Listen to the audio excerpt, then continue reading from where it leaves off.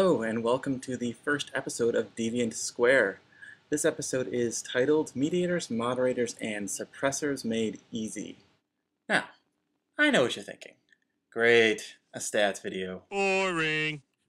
And fair enough, but I'm going to do my best to try to keep it interesting. Let's start with a mediator.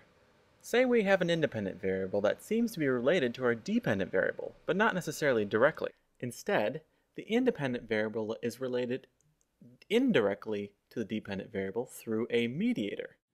Here's an example. Let's pretend that someone gave you an awesome Les Paul guitar.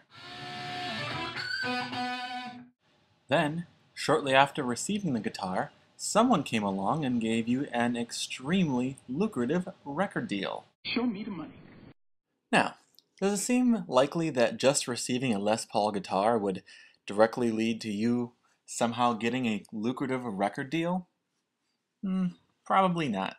So, there must be some other factor or variable that explains why it led to a record deal. What are we talking about? Practice? Perhaps receiving a super awesome Les Paul guitar makes you really motivated to practice a lot. And practicing a lot eventually got you that super lucrative record contract. So, your response to receiving the guitar, practicing tons and tons, explained the relationship between receiving the guitar and getting the super lucrative record contract. It was a mediator. Now, let's take a look at a moderator.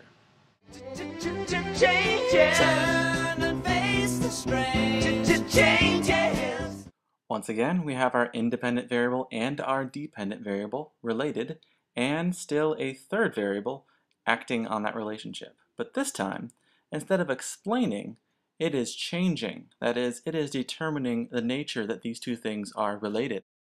Example time. Once again, you receive the super fantastic, awesome, stupendous guitar and the high dollar record deal. Show me the money. However, new twist time. Let's say that not everyone had that direct link between getting a guitar and signing the deal. Maybe some people did, some people didn't. So what was it that determined whether getting a guitar for someone was going to lead to the record deal? For the purposes of our example, we're going to say it's high musical aptitude, or having the right genetics, having good genes, if you will. Not those genes. There you go, those genes. The right DNA. This was going to determine whether or not getting the guitar was going to result in you signing that mega contract. Before we move on, I want to make one final note about moderators. Notice the difference here from mediators. If this were a mediator, that would be to say receiving the awesome guitar was going to result in you having the right genes or the right DNA, which would then result in signing the record deal. However, clearly you had that DNA or didn't long before you received that guitar. In fact, you could say that having those musical genes are what determine whether or not getting the guitar translated into getting that record deal. So, not to belabor this point, but it's important, so I'm gonna. Moderator, good genes, changes the course of what happens as a result of getting the guitar.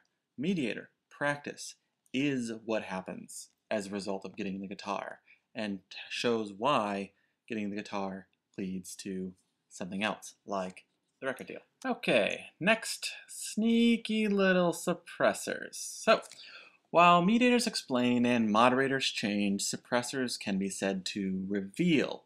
Now, you also might hear this described as strengthening a relationship, but this is really only mathematically true, not conceptually.